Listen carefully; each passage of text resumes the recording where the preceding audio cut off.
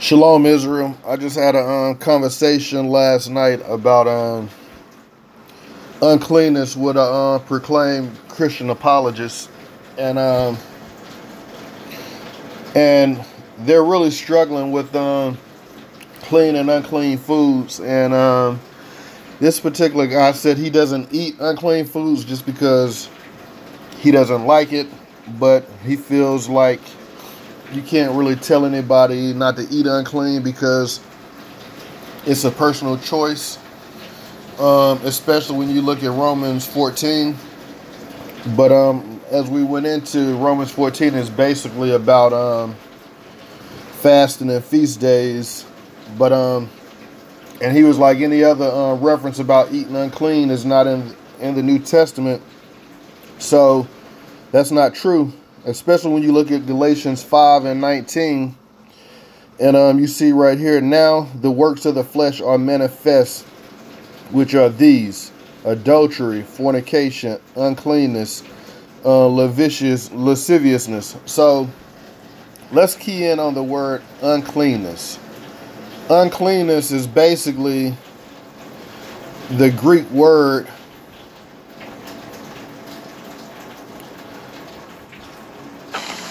Strong's G 167, akatharsia.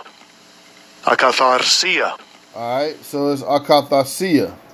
And then that same word can actually be found in the New Testament. So, you know, you see how the biblical outline usage is physical and moral. But what is the physical uncleanness? So, when you look up the dictionary in the Bible, uncleanness is basically the nus, the suffix is basically making it as the state of unclean. So now when you have uncleanness, that is basically not telling you which part of uncleanness. So now you got to think any manner of uncleanness. So when you look down at the word, the adjective, you see morally impure, vile, evil and vile, unclean thoughts.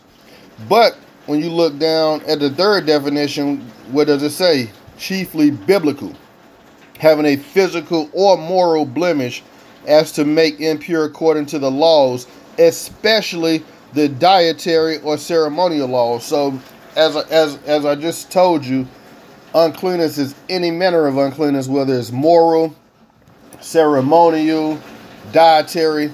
It's the matter of uncleanness, the state of unclean. So that's any manner of uncleanness. So when you look at the root, it's Strong's G 169, akarthartos. Akarthartos. And when you look at it, what does it say? Ceremonial sense, according to ceremonial sense that which must be abstained from according to the Levitical law, and in moral sense unclean. So it's so clear right there, and you see that is how he just said it. Now let's go to Leviticus. Let's go to Leviticus and see the same thing. Leviticus 11.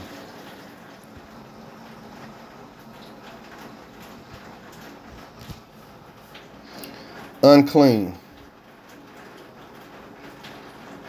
Let's see. Unclean. Now you got to look up the Greek. You see it right there at the bottom. I can't really highlight it, but you get the point. In fact, I will highlight it.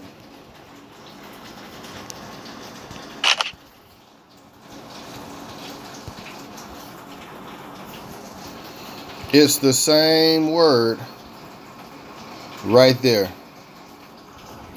There you have it, unclean. So when any Christian apologist tells you that unclean is not in the New Testament, you can tell them they lost their damn mind.